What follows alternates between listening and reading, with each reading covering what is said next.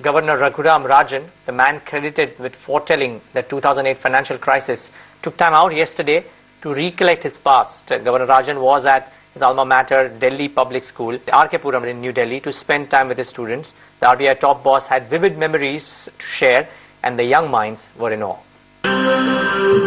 With dreams in his eyes, a vision in his mind, and a desire so strong that he soon scaled to such heights that today he is an inspiration and a role model. First, thank you very much for that blazer.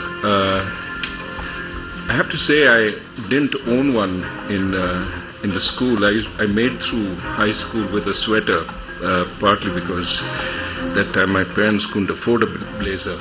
I noticed the young ladies wore stockings. In our time, they weren't allowed to wear stockings.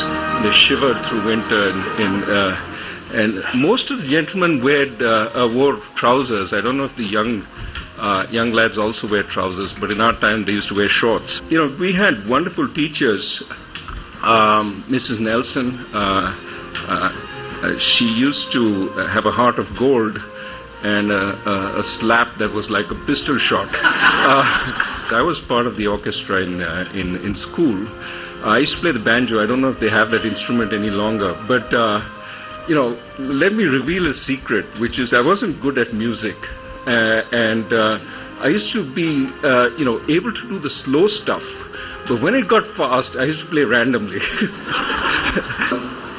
I think the best preparation you can do for what lies ahead is to keep yourself flexible. Do what you enjoy. Do what you enjoy. Because challenge yourself, right? Whenever you feel things are too easy, means that you should move to try something new.